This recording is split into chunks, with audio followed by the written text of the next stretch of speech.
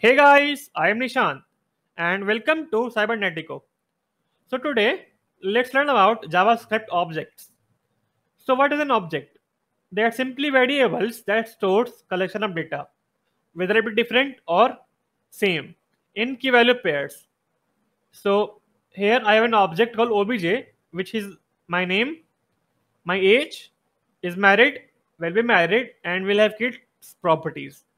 So on the left, we have the keys like name, age, is married, will be married, and will have kids. These are known as keys. And on the right, we have the values like Nishan, 25, false, true, and undefined. So let's learn more about them in this video. So let's create an object first. So we can do let object equals to one curly bracket. And this is how we create an object. We can add a name property, which will be Nishant. We can also add other properties like age, but some age 25, and is married to false. So here we are storing the name, the age, and is married, which are string, number, and boolean values. Let me print this in console.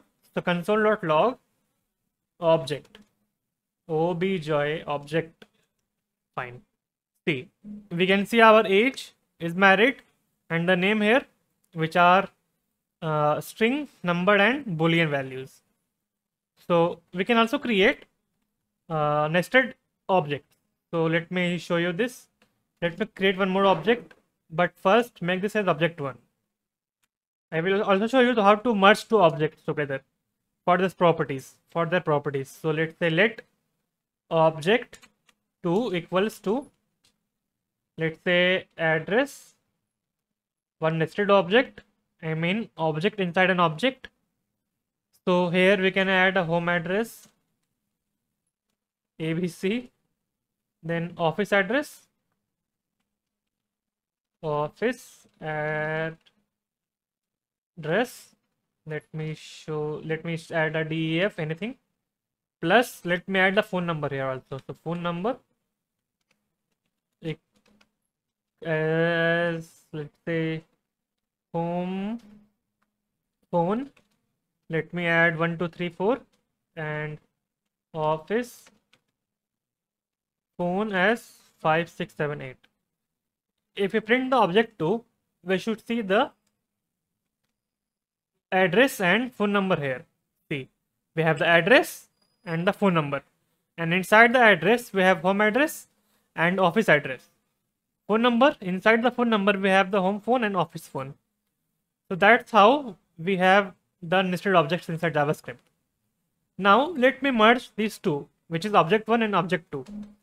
So let me create one more object called object 3 equals to curly bracket, and here we can do object 1 and triple dots as object 2. So triple dot means split operator. It means the contents of object 1 and the contents of object 2 will be stored inside the object 3. So if we console this, we should see the address, age, is married, name, and phone number, the properties from these two objects, object 1 and object 2. So this is how we do it. We can also store array inside an object. So add a post here and make it an array. Let's say ABC and DEF in a string, and we can also do this like GHI. So save it and see. This is how we add the arrays inside an object, which is posts. So let's see now what is object structuring in JavaScript. So remove all these things, and here we have the object 1 as before. Suppose we want the name, so we can do let name equals to object 1 dot name. If we want the age, we can do let age equals to object 1 dot age, and same for the is married and posts. So this thing becomes lengthy to do. So instead of this, we can destructure the object properties like this: let and equals to object 1. So we will get the name and the age and the is married and the posts from the object 1 like this, which is called object destructuring. Then we can simply console the name or age or any other value or property. So we can do name here, then we can do console.log age. If we save them, we should get our name and age respectively. Fine. So one more thing, let's say we don't want to use the name here, we want something else. We can, if we do this like username, we should get an error because the username is not existing inside here. Okay, see, it is not, because it's not here because we don't have the username inside the object 1. So what we can do, we have to rename this. So just do this. So we have to use the name to get the name, and then we have to use colon and the username to rename this name to username. So if we console the username now, they should print the name. Save and see, it's printing the username of Nishan. We can do this in the age as well. So like user age. So now age is now user and age. So if we print this, we get 25 here. We should get 25 here. Fine. We can also assign default values in the name properties or age properties. So let's say equals to Nishan. For example, let's say we don't have the name property here. So remove it and then simply console the name.